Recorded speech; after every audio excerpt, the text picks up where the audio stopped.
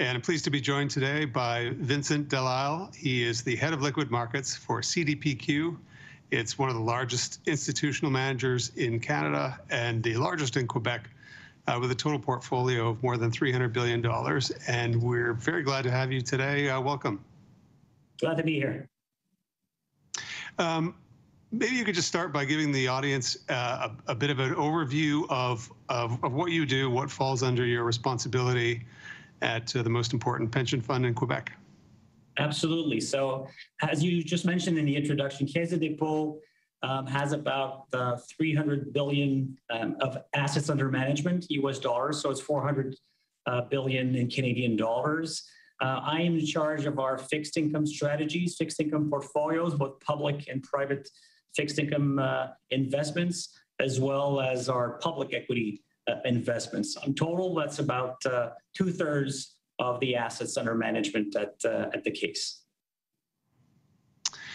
When we were discussing beforehand, you talked about your DNA as an investor being one of a focus on long-term quality companies. Can you just talk a little bit about that?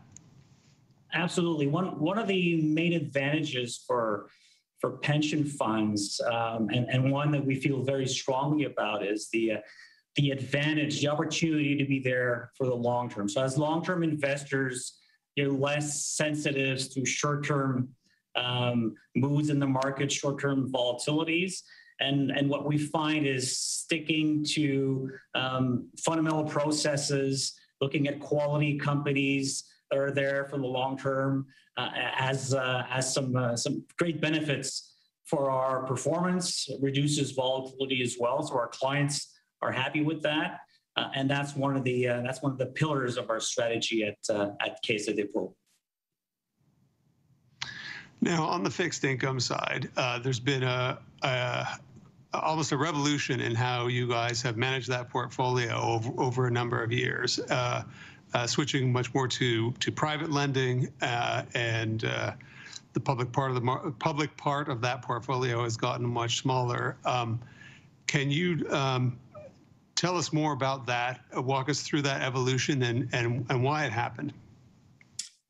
Well, yeah, you're right. You know, the fixed income portfolio evolved significantly 4 years ago, going from pretty much all public sovereigns in the book to more of an increased exposure to private credit. Private credit offers higher coupons. So in an environment where interest rates are moving lower, we find that this was a good evolution to embark on. We still have a significant size in sovereign bonds as well, provides liquidity, agility, enables us to tactically reorient our positioning. But the increase in private credit, that we're doing it through various fields as well. You know, real estate lending. We're doing it into emerging market sovereign debt, investment grade and high grade. The advantage of being around the table, dictating the terms of some of those deals also is quite appealing to us, and it's seen an increasing amount of exposure in our portfolio over the last since 2016. It's also a space that's becoming more and more competitive as other large institutions jump into that. What are you seeing in the competitive landscape on private loans when you're competing for business? What's the competition level like at the moment? The competition is pretty heavy. You know, we're living in we're all dealing with an environment where interest rates are very, very low. So the chase for yield, the hunt for yield is everywhere, not only in our fixed income portfolios, but a lot of competition. And you know, one of the things we mentioned that, you know, the first question you asked me, or the second question you asked me, you know, the quality aspect of why we'll want to lend or why we'll want to invest is something that we're reminded of right now, as there's competition for deals for lending with spreads near record lows as well. So it is a very highly competitive market right now. Other pension funds have similar strategies of going into the private market. So it's relationship. It's making sure we get access to tremendous opportunities, but also being disciplined and patient. Let's talk about the macro environment, because in 18 months or so, we've gone from the great disruption of the pandemic to the sort of frenetic recovery that took place, that has created in credit almost at times euphoric conditions, or certainly very robust conditions. Where do you think we are in the cycle? You're right. This crisis has been very peculiar in terms of what triggered it, a pandemic. It's also been quite abnormal when you look at the extent to which governments and central banks have stepped in to inject liquidity and make sure that the economy would survive the great disruption, as you said, but also recover. What we find is that we're seeing this cycle play out much faster than other rebounds from recession. Certainly, when you compare it to the 07, 08, 09 financial crisis, the recovery has been much more robust, very fast, and we find ourselves, a year, 12 to 15 months after the start of COVID at the spring of 2020. And we think the early cycle phase is starting to peak out, and we're starting to see some mid-cycle signs. Central banks are talking about their next steps, which will be normalizing monetary policy, whether it's the Bank of Canada or the Federal Reserve. The Bank of Canada already talking about tapering its QE strategy. The Fed about to head that way as well next year. And this is all happening in the context where valuations in equity markets, valuations in credit are at very lofty levels. And the pace of the recovery we expect will moderate in the next few months. So it's only been a year since this recession ended. It feels more mid-cycle than early cycle, in our opinion. It's only been a year, but in some ways it feels like a lifetime, the last 18 months. So continuing on that theme then, central banks are starting to talk about the next step.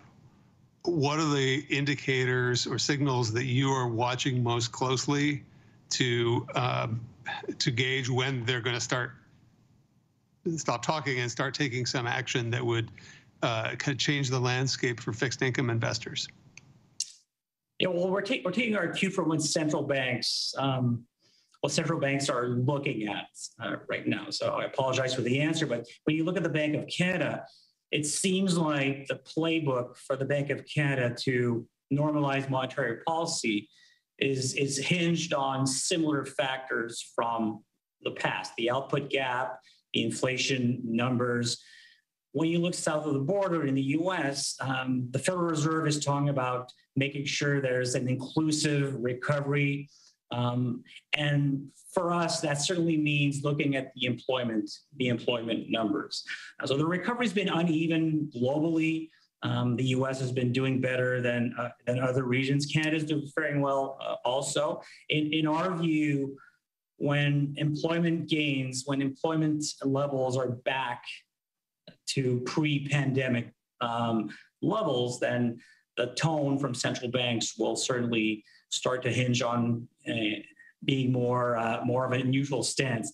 Key to that is how transitory are the inflation numbers. The big debate out there is we're looking at inflation data in the U.S. and Canada that none of us have seen in our lifetimes. Central banks believe this is transitory. If we're still talking about transitory a year from now, we could have some issues as to how quickly some central banks need to react. But the timing is still debatable. Obviously, the next step, less so. So you're going from emergency monetary policy that is looking less and less warranted. How will markets react when rates start to gradually move higher? As I said earlier, with valuations at already very steep levels, the risk of disappointment, which you typically see mid-cycle, the risk of disappointment is increasingly visible in our view. Are you on team transitory when it comes to the inflation debate? When you look at the effects on, yes, we are on team transitory. Team transitory doesn't necessarily mean rates stay at zero, however, and I think that's a very important caveat here. We don't need to go back to 1970 type inflation numbers for rates.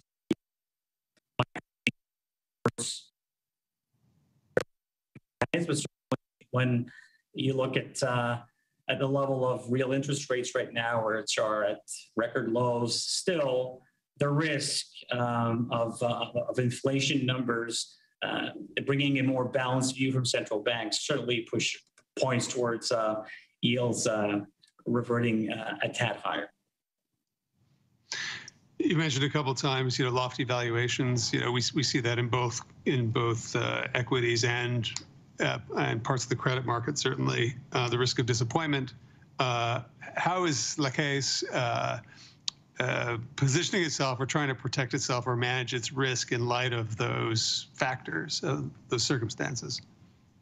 Yeah, well, keep in mind, mid-cycle doesn't mean the end of the cycle. It does, in our opinion, bring an environment where the risk-reward outlook is more balanced for risk assets. Riskier assets tend to shine and outperform the most coming off recessions in the early innings of rebound. So from our point of view, the metrics we look at, the indicators we look at have been indicating in recent months a more balanced risk-reward outlook for credit, for cyclicals, for equities. We had a much more of a pro-risk positioning in our fixed income portfolios and our equity strategies in 2021. And since May and June, we have been slowly paring back our risk levels. So I'd say we're more neutral in terms of positioning currently, which would correlate and be according to our view of mid-cycle conditions. If you had to look out 2 to 3 years on the fixed income side of the portfolio, where do you see most likely the case putting more resources, more brain power, more talent? Where do you see the growth? Private credit is definitely, so as you alluded to in the introduction, private credit in our fixed income portfolio has grown from non-existent in 2016 to significant portion today. That's still where we are looking to grow. And so we need manpower, brain power, including data in the way we run the portfolio as well. That's definitely one of the areas. Real assets and private credit on the fixed income side is where we're looking to increase our presence.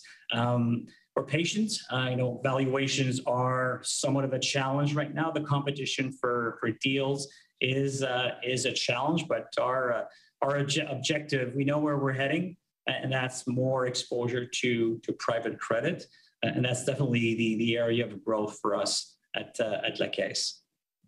Mm. We were speaking to your CEO, in fact, earlier today, and he talked about at some length about the importance of technology, both as an investment theme, but also in the way that you guys operate. And he spoke about needing different kinds of talent, skills, degrees within the investment group. There's a lot of change going on in the case. Can you just sort of speak to that, to the people side of portfolio management? Yeah, absolutely. Technology is not only technology companies or stocks that you can put in the portfolio. They get all the attention, but technology, data science, in processes and the way one can construct a portfolio is definitely one area that we feel very, very fond of. And we see it having an impact in all of our strategies, not only in public markets, public bonds, but also co-investment monitoring in private equity, in infrastructure as well. So that means looking for skill set that complement what we've been doing well for a long time, mixing finance degrees with economics degrees, with math skills, with computer skills. Our DNA in finding quality companies, long-term approach, obviously caters to bottom-up fundamental analysis. We want now to integrate some quantitative, systematic tools that help us optimize the way we construct the portfolio. So technology is certainly one of the key areas of focus for our CEO, for myself, for the executive committee, for every employee here at the case. So it means, our hiring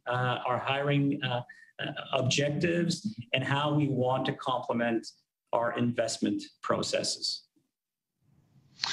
Another focus for the fund is ESG, and I know they will be speaking more about new targets in the days ahead. It's sort of easy to think about ESG as, well, divest dirty industries, but of course it has to be a lot more than that. How does ESG work its way into your own evaluation of private credit deals, for example? Yeah, well, you're right. ESG is not simply avoiding areas or companies that you don't want in the portfolios. It's taking a stand, accompanying companies that that we're invested in helping them in the transition. So whether it's on the fixed income portfolio where we're analyzing lending money to a company or an industry, or it's on the equity side, we have criterias, we have filtering processes that help us identify if we're going to give a green light or a red light to an investment.